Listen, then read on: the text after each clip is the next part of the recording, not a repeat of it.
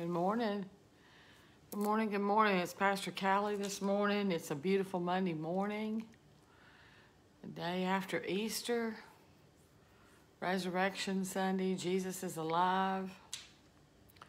What an honor it is to pray with you this morning.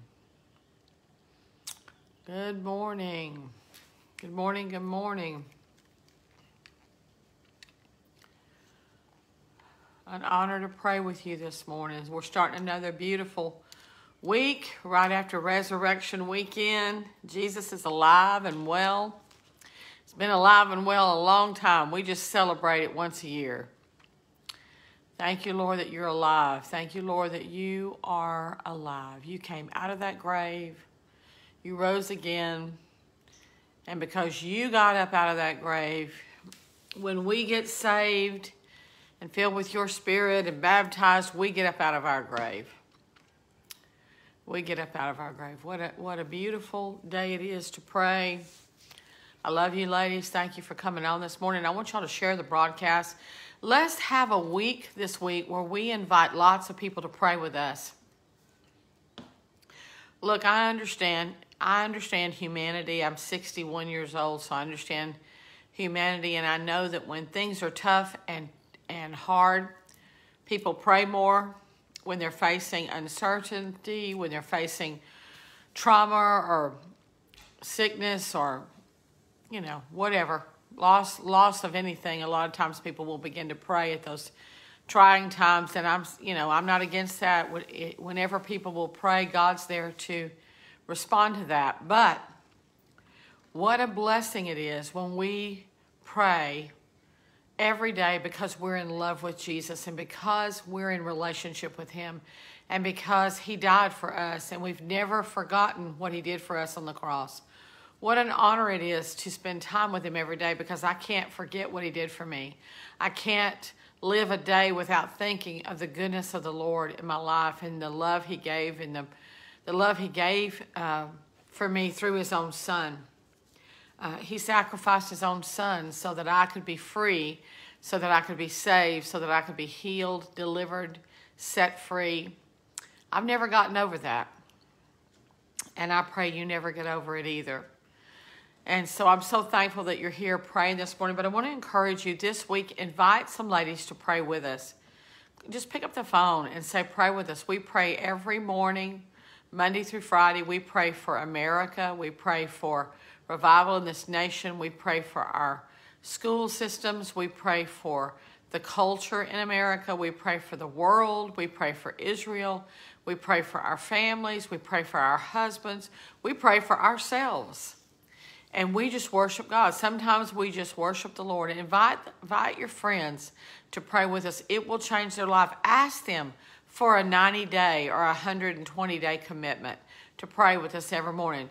Maybe they need to catch us on replay. Instead of replay, it's repray. Catch us on replay. If it's too early where they're at, well, whenever they get up, they can catch us on replay and just pray with us when they get up and let us know they're on replay, and what a blessing it is. So, Lord, I just thank you for the ladies that are coming on this morning. I thank you for their faithfulness. I thank you for their love for you. I thank you for their love for mankind. I thank you, God, that they love to spend time in your presence. I thank you, God, that you're teaching them the power of prayer. You're teaching them the effectual, fervent prayer, how to pray effectively every day and see your hand move in our lives in such a profound way. Lord, I thank you for 147 women that are faithful to come on and spend time with you every day. I thank you, God, for women that love your word. I thank you, Lord, for women that love your presence. I thank you, Lord, for women that love to spend time with you and know you in the intimate place, in the secret place of prayer. God, when women and men and your children get a revelation of the power of communing with you, there will never be a devil in hell stop them. The power of communing with the Father, the power of spending time with the King of Kings and the Lord of Lords. And Lord, we just ask you to speak to us today about what's on your heart. What is on your heart today, Lord? There's a lot of things I can pray for. There's a lot of things I can ask you for.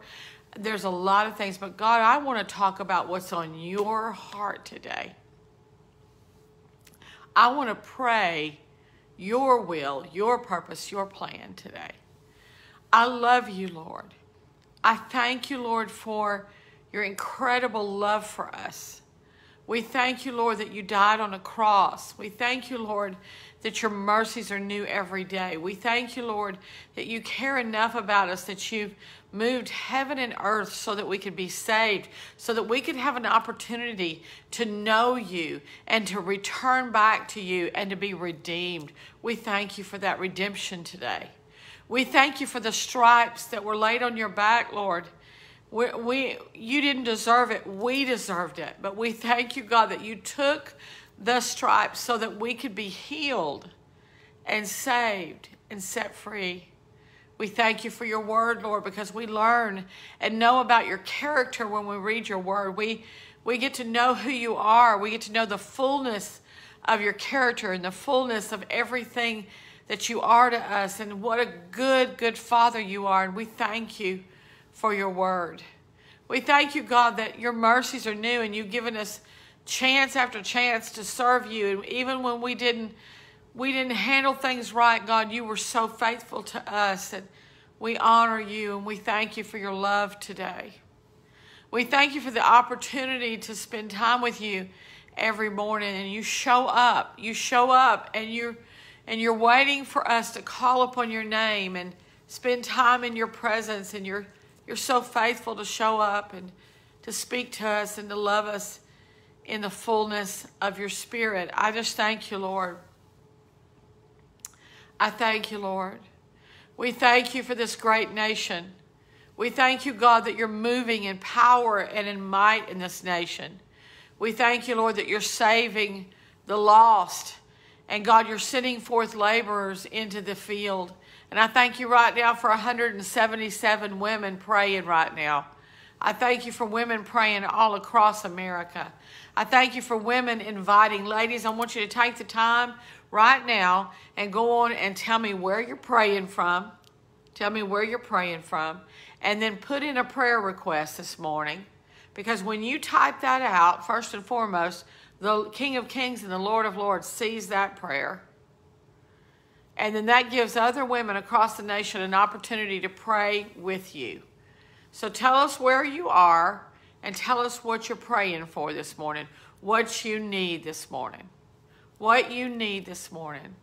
So Lord, I just love you so much. I can't even imagine my life without you. I can't imagine having to navigate this life without your power, without your presence, without your direction, without your love, without your kindness, without your wisdom, without the Spirit of God leading and guiding me in all that I do. I wouldn't want to live 1 minute without you in this world, Lord. And I thank you for your goodness. I thank you for your love. I pray for every lady on this broadcast. I pray for every lady on this broadcast, everyone that's represented. There's 193 of you right now, and I just declare the blessing of God over you. I declare the wisdom of God over you.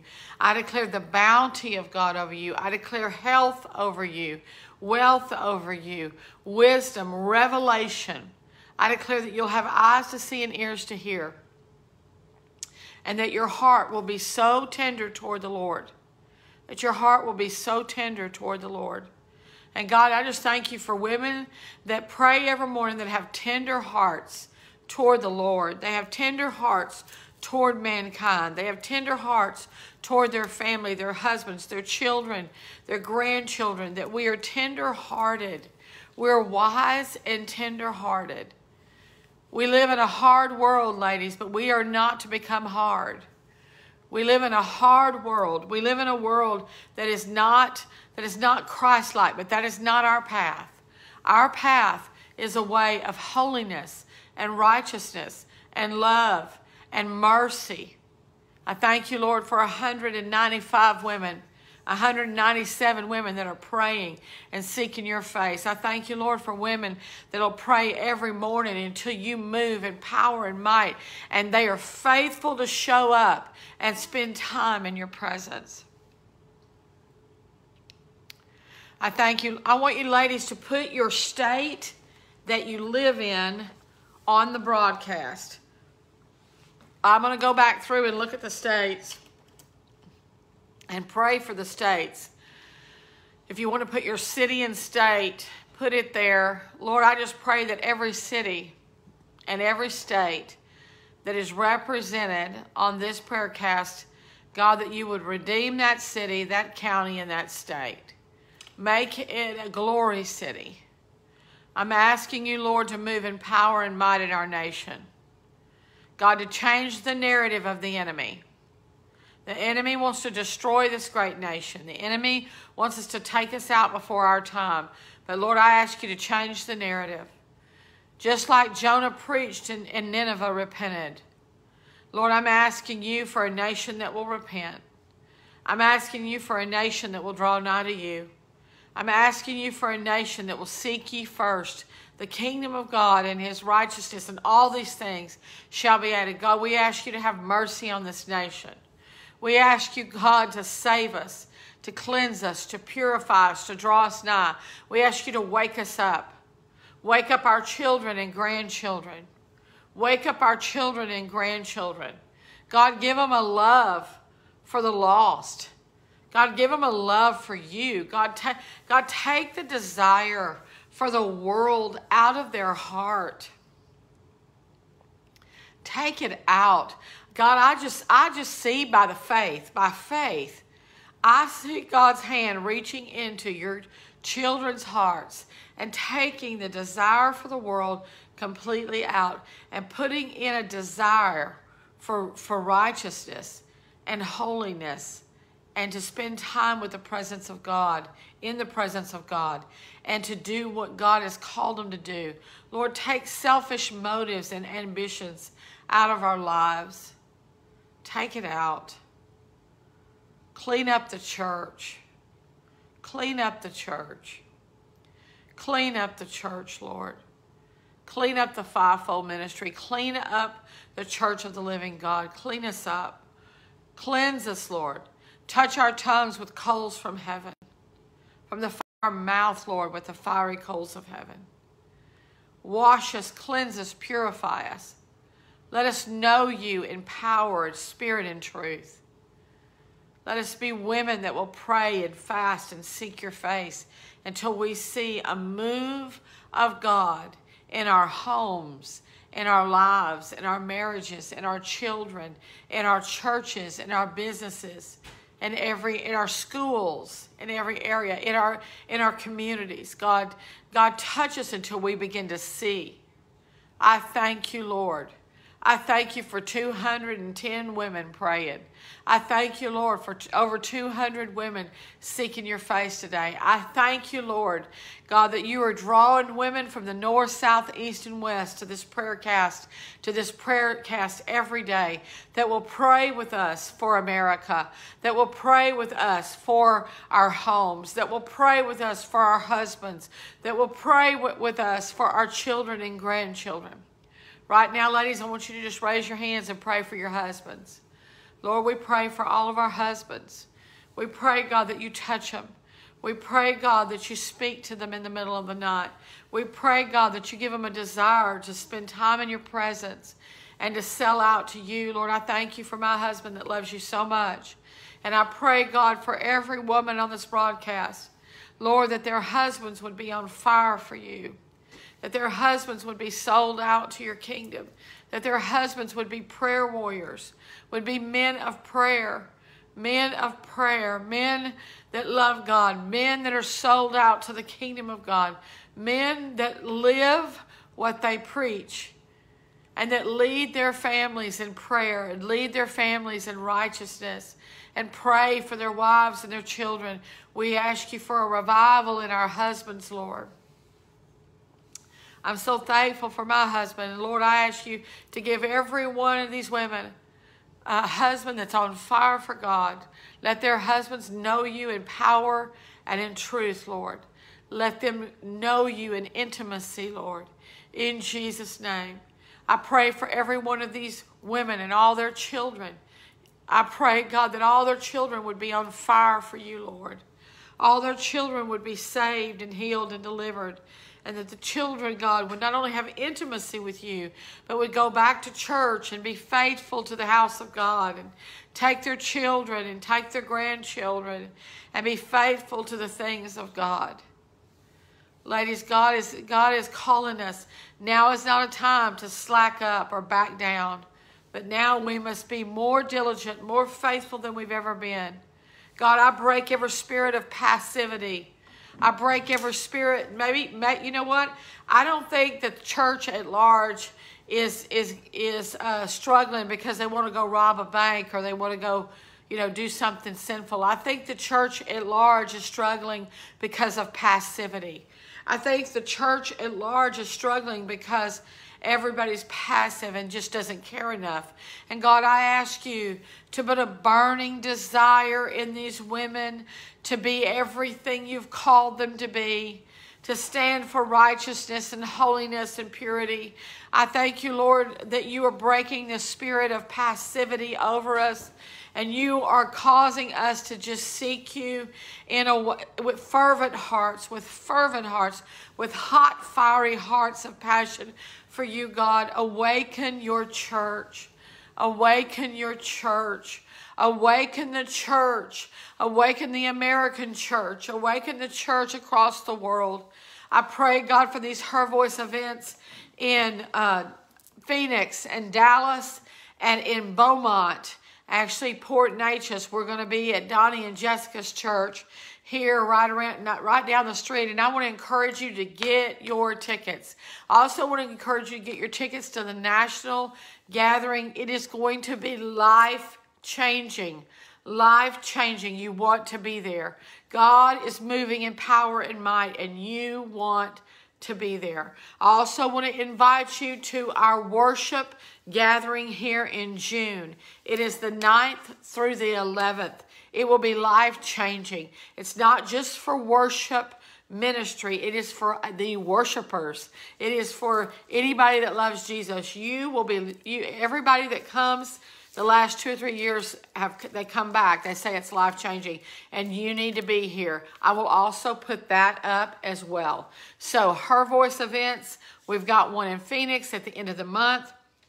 In May, we've got 2, one in Dallas, one in the Beaumont Triangle area.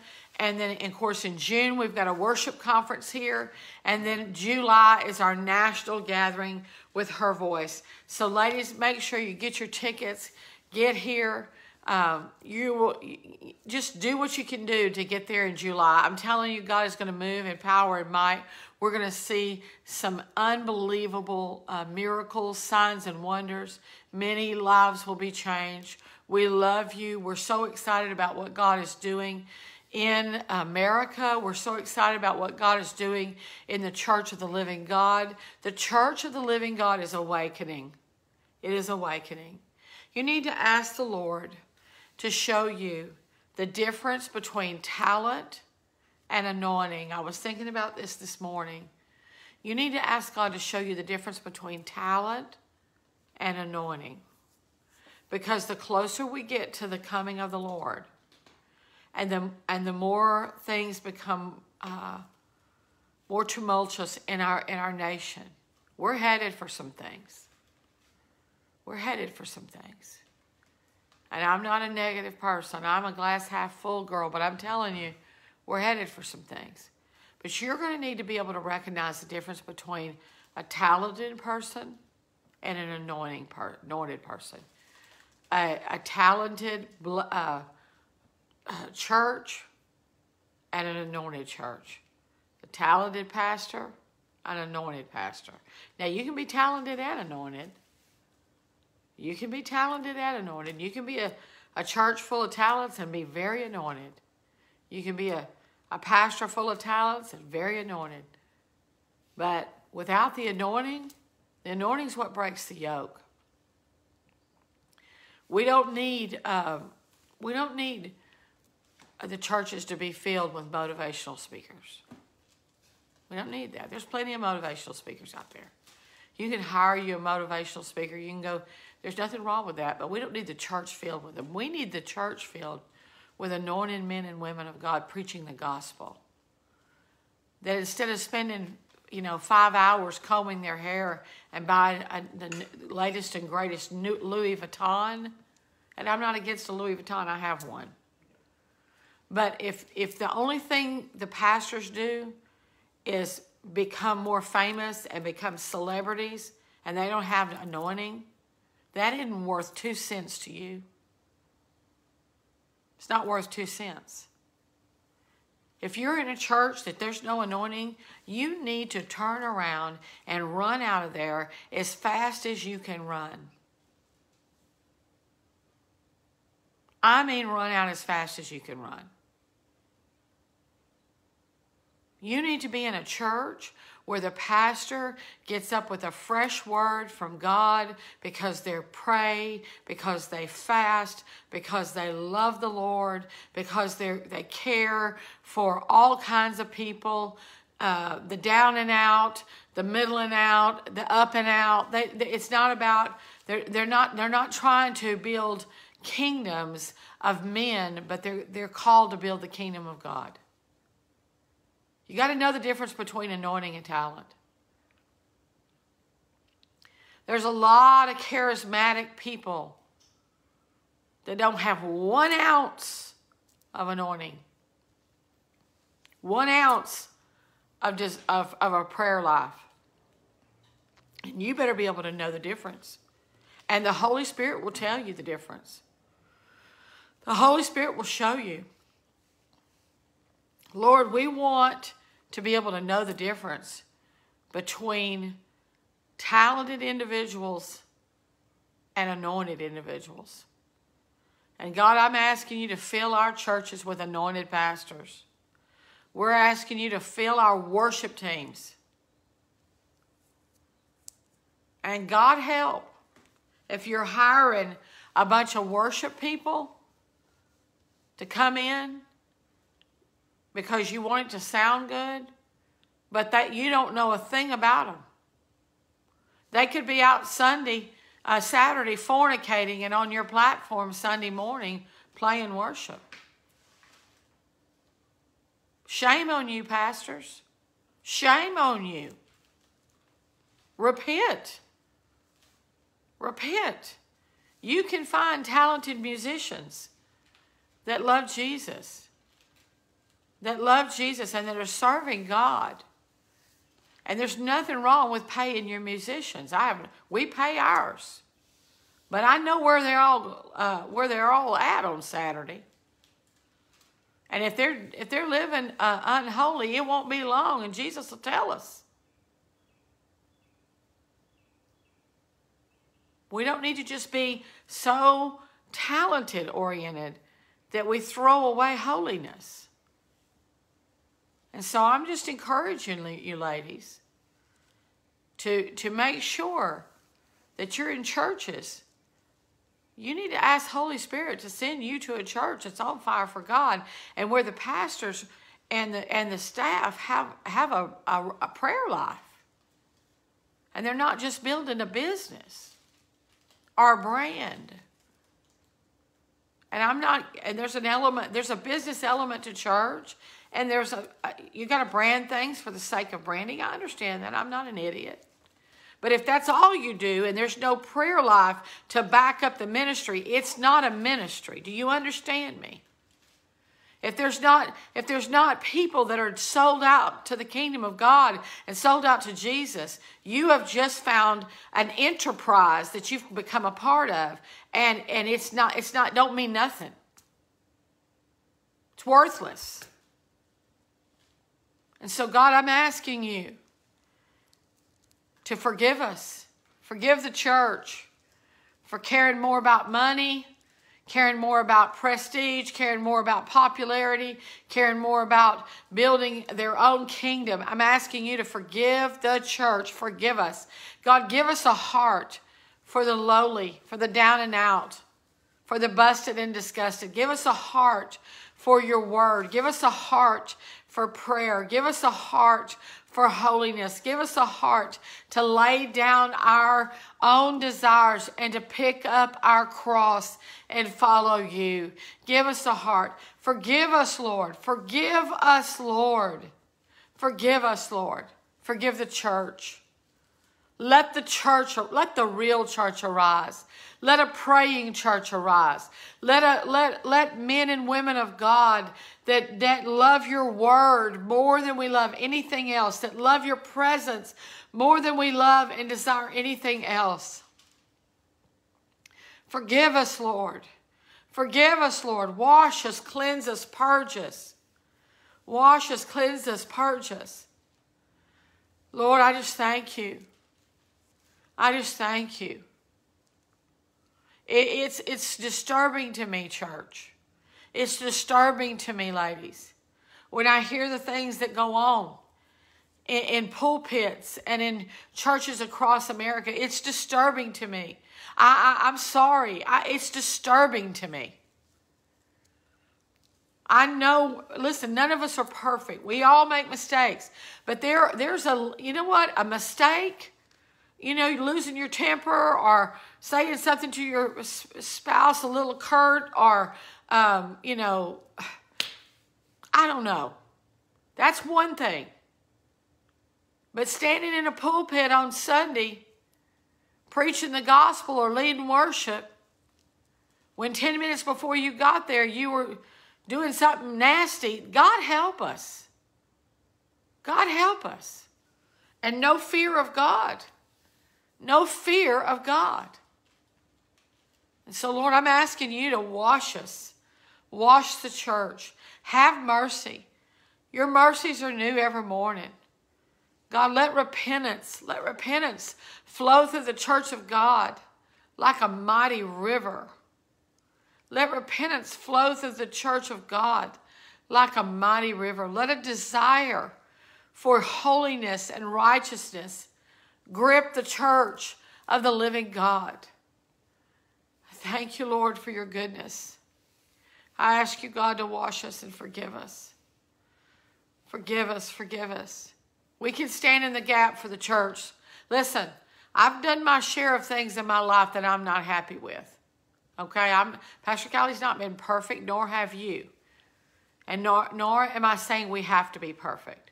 But as a minister of the gospel, you have a responsibility to yourself and to God and to God's people to not be getting on platforms and living a double life. If you're going to be a sinner, get off the platform. Get off the platform. Quit telling people how to live for God if you're behind closed doors living like the devil. Stop it. Just stop it. And repent and let God fix things. Same thing goes in church. If you're teaching Sunday school classes and doing things and you're living a double life, stop it. Just repent. Get yourself straight. And get back involved when you're living right. When you're doing right. Have some morals about you. Love God enough not to desecrate his house. Love God enough. When Pastor Callie backslid in my 30s, I came off all the platforms. You wouldn't find me on a platform anywhere. Nobody had to set me down. I sat myself down. Nobody had to come and say, you can't sing, or you can't prophesy, or you can't do any. Nobody had to come tell me that. I loved God enough and had enough respect for God, I set myself down.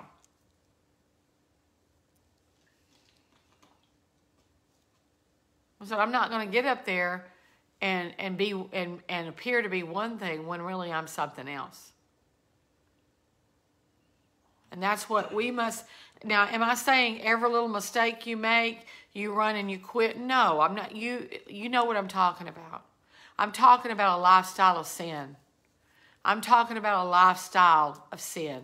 I'm talking about making decisions to live a certain way. So, Lord, I just thank you that you are setting the church of the living God on fire with the Holy Ghost. That righteousness and purity is arising. And there's a sanctification that's happening in your church of the living God that is beyond anything we've ever seen. I thank you, Lord, that your church is being sanctified. And I thank you, Lord, that the church is awakening to prayer and holiness. Lord, forgive us. Forgive us. Forgive the pulpits in America that have lived one way Monday through Saturday and presented something different on Sunday. Forgive the worship leaders. Forgive the fivefold ministry that have lived one way and then presented something else when we're in the pulpits. God, forgive us. Wash us. Cleanse us. Forgive the Christians. Forgive the Christians, my brothers and sisters, that have lived, compartmentalized their lives and lived one way on Sunday and a different way Monday through Saturday. God, it is your will that our walk with you and our intimacy with you and our life with you permeates our whole life. It permeates our whole life. That our whole life is permeated with our love for you and our desire for you. And we thank you, God, that you're awakening us to a surrendered life, a surrendered, holy life, a surrendered life in the name of Jesus. I love you so much. I pray you have a wonderful day. I'm going to ask my husband to come and lead us in communion. Be blessed, and we will see you tomorrow. God bless.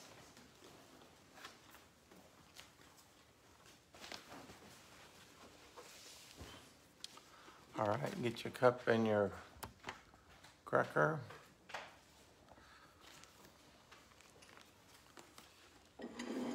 As Jesus said, we're going to do this to remember his death before he comes, but also because when he said this, at the time he was saying this, he was doing the Last Supper. We're also going to remember his burial, his resurrection, and his ascension. It's all part of the gospel. If he just stayed in the grave, that would have been a defeated gospel. But because he ascended, he proved that he was who he said he was, because he was resurrected and ascended. So, Lord, we thank you for the whole thing, not just your death, not just that you took our sins, but you and covered us with your righteousness, but you ascended to the right hand of the Father to ever live and intercede for us. And then you said we can come with you to the right hand, your right hand, according to Ephesians. We sit together with you in heavenly places. So, Lord, we just thank you for that today. We thank you for the awful price it took. It's an extreme price that you paid, extravagantly high, but you were passionately in love with us, and it was worth the price. So, Lord, we thank you for that today. We take the bread as your body. We receive all the healing, all the wounds and stripes paid for. Receive healing today. We declare your healing life over us. We declare your blood washes us and cleanses us from all sin and makes us right with God today. There's an exchange of our unrighteousness for his righteousness. And when we do sin, we come, 1 John 1:9, if we do sin, we confess our sin, we repent of our sin, and we make it right. And the blood of Jesus continually washes over us. So it's a continual thing. I want to give you a thought before we go, for those of you who are still on. And that is the word life. If you want to see the word life, it's all in the Bible. Romans 8, John 10.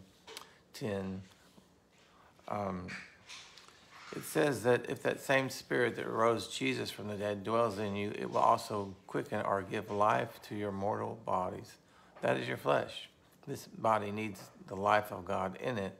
So some of the prayers to pray, not just for healing, but for the life of God in your body, You just declare the resurrection life of God is in me and overcomes all weakness and sickness and rejuvenates every cell and every organ of my body by the life of Jesus Christ, the resurrection life. That same life that raised him from the dead also is in our mortal body, Romans 8:11. John 10:10, I have come that you might have life and that more abundantly. It's the God kind of life. And it includes the life energy of God. It includes the life union with God. But he said, I've come that you might have a life more abundantly. Then John 11, Lazarus has died. Martha is crying. Jesus comes and she says, if you would have been here, he would not have died, which was correct in her assumption because he was life. He says, you know what? I'm here now and I am the resurrection and the life. Whoever believes in me shall never die. So, will we die? Yes, our bodies will, but not our spirits. Once we come to reconnect with God, we are eternal with Jesus. We are permanently connected. So, Lord, we thank you for that. So we see there's plenty of scriptures here. In Ephesians, I wanted to turn to that scripture while I was talking about sitting together with him. Says in Ephesians 2, and you were made alive, and he made alive who was dead in trespasses and sins. Verse 4, but God, who's rich in mercy, because of his great love with which he loved us, even when we were dead in sins and trespasses, made us alive together with Christ. We've been saved, and he raised us up together and made us to sit together with him in heavenly places in Christ Jesus. And then Romans 6 tells us that we were buried with him, we were raised with him. And he keeps saying the same thing over and over in different ways. We were dead, now we're alive, and his life is in us. So Lord, we just thank you for your life, that we have this life union with you, and we get to enjoy the agape love of God and the life of God. You've come that we might have life, not just forgiveness of sins, not just barely making it, but to have the life of God, the abundant life that you have, the overcoming the world kind of life, that where we walk in your peace and your love no matter what's going on around us. And we stay connected with you in life union with you. Lord, we just thank you. I like the way that the Passion Translation says life union. So, Lord, we just thank you for life, the abundant life, the life of God. It's an eternal life. It's a never-ending fire that never stops burning in our hearts. Lord, we just thank you that we carry that life with us. And as the mature sons and daughters of God, we are to give out that life. John 3:16, for God so loved the world that whoever would believe in him would not perish but have eternal life. So he didn't just come to give eternal forgiveness, but eternal life. Lord, we thank you, Jesus, for that. Bless y'all. Thanks for praying with us this morning. We'll see you tomorrow, God willing.